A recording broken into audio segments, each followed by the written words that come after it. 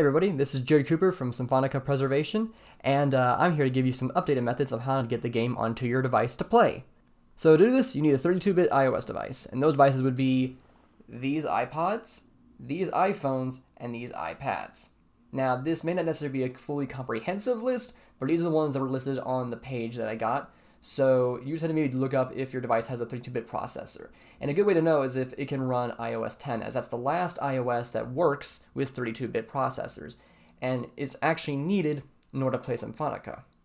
Especially since there was reported bugs with iOS 9 at one point, and I don't know if they were fixed, so best case scenario, just use iOS 10 to play the game.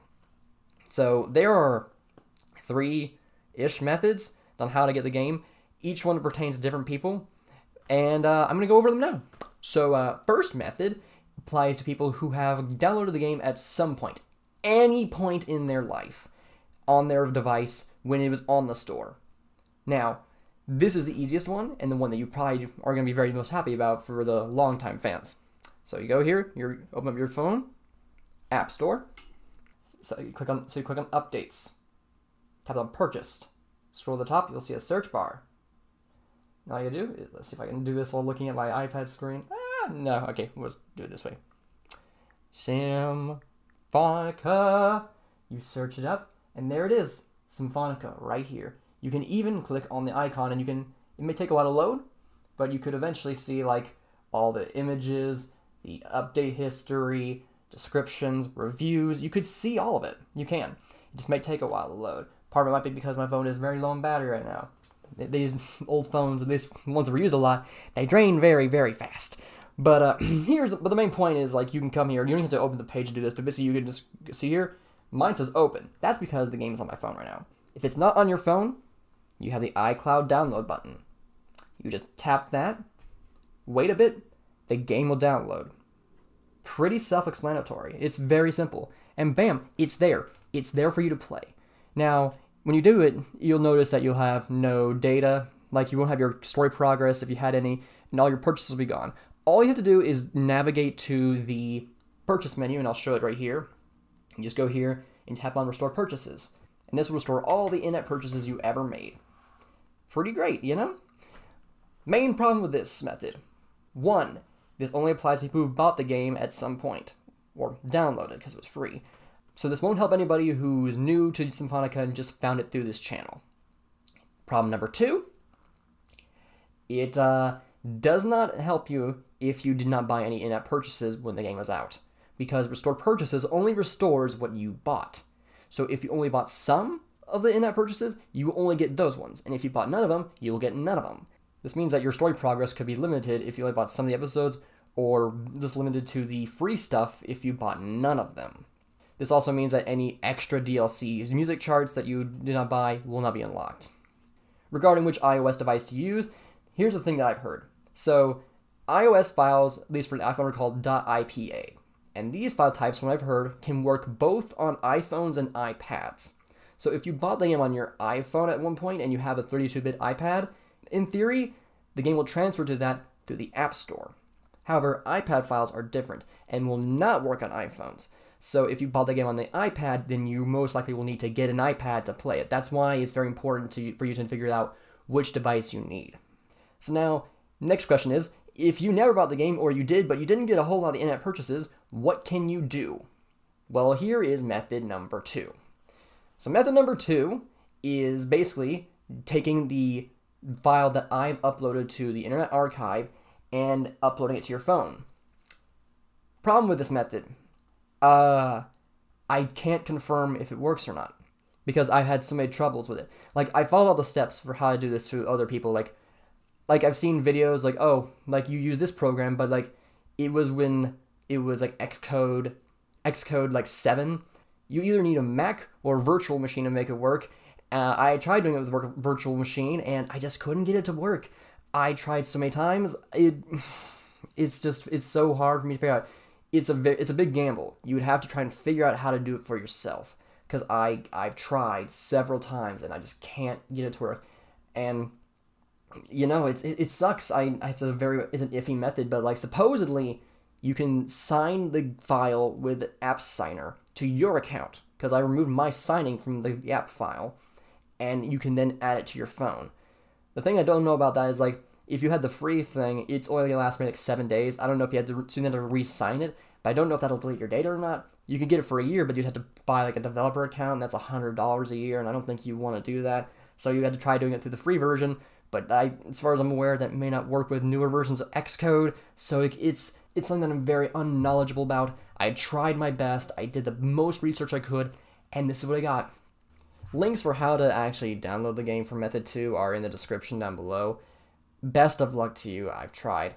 Now here's one request I'd like to make. When I dumped the game, I expected more files to become available to me, but surprisingly, there weren't. Not a whole lot of images or even audio files. So if possible, if you know how to, either using the .ipa or the .zip file that I also put in the archive, like if you could use that to maybe find things like background art, character sprites, and what have you, that would be great. Let me know and I'll add it to the archive. That would be really, really cool. I, as well as others, have actually asked for this, so that would be really awesome. Also, random thing, most likely impossible, but if you've watched the credit sequence for the game, you'll notice that when I was like the Bravo would show up in the corner, that's because I was tapping to the beat of the music. But it wasn't always working because I didn't know the beat exactly. I think what this means is that there is actually a hidden chart behind the credits scene. You just can't see it. So if by some miracle you know how to actually make it visible, so you know how to play it, that'd be really cool. Let me know. I would be down for that. Someone in the comments from the last video said that they had like their file, like they used like the system that I did in my first video, and like you could transfer the game fine. Here's the thing, because it's the same method, willing to bet, like 99% sure, it has the exact same problem as my old method. The game transfer only worked for him because the app was signed to his account. He couldn't test it because he doesn't have an iPhone anymore, and I couldn't test it because I couldn't re-jailbreak my old phone that I did this testing with. Oops. So you can test that and see if his method works. I'm willing to bet it doesn't, but hey, it doesn't hurt to try. So that's kind of a bummer method. Is there another one? And yes, there is. Method number 3. This method is guaranteed to work. But it is a bit more roundabout and complicated-ish. I'll explain. Basically, here's a method that works. I log into a device with my account that was used to buy Symphonica. I re-download Symphonica through the App Store. I then go in and hit Restore Purchases. Once everything's restored, I log back out. And the game is now on there regardless of what account is on there. This will work because I've tested it using an account that was not used to buy the game. So in other words, if you send me your iOS device, I can put the game on there for you and then send it back to you. Now, the way that I do this is like basically I'd open up a P.O. box. You could then ship it to me, and then I would put the game on there and ship it back. The things with this is that like P.O. boxes are kind of expensive, so I would only really open it up when like you send me an email. And there'll be an email in the description basically called wof.inquiry@gmail.com. Basically, you just send emails like, hey, I would like Symphonica. I was like, okay, someone's actually interested. I will now open up a P.O. box because I don't want to open it up and just like, not have anyone send anything in because like it's expensive. Don't want to just have it open for no reason. So once I know that someone wants it, I will open up P.O. box. I will say, okay, here is the P.O. box address. You will then ship it to me. I will go get the box, log in, put the game on there, and then send it back. For courtesy, I would really like if you could then reimburse me for my shipping costs, because I'm already kind of losing money on this. It wouldn't hurt to just maybe lessen the loss a little bit.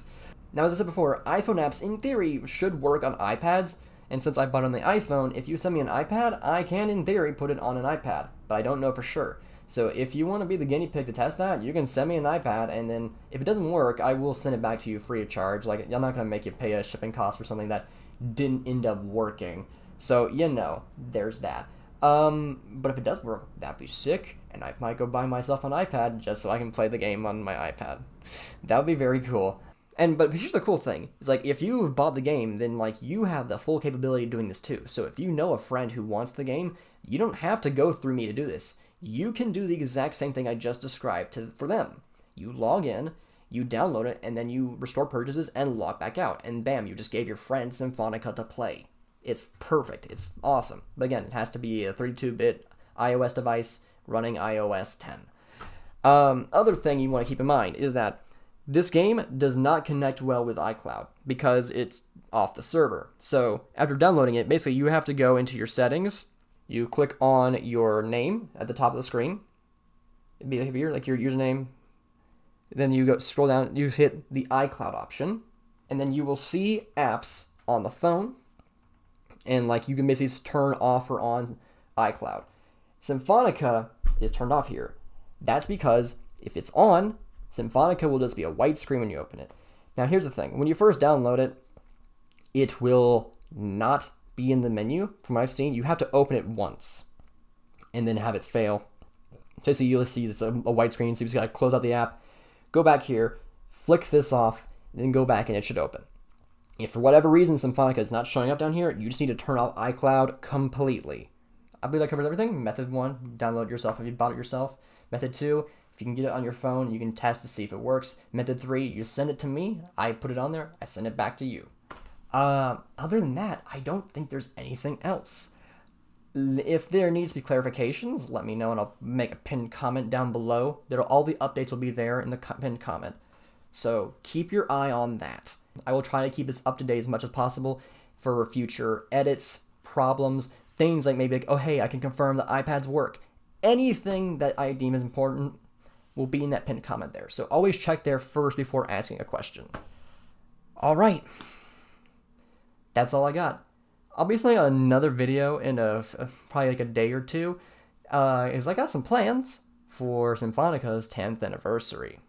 But for now, I hope you enjoy playing Symphonica again for presumably the first time in years, or if you're a first timer, I hope you get to enjoy Symphonica for the very first time. Alright, later.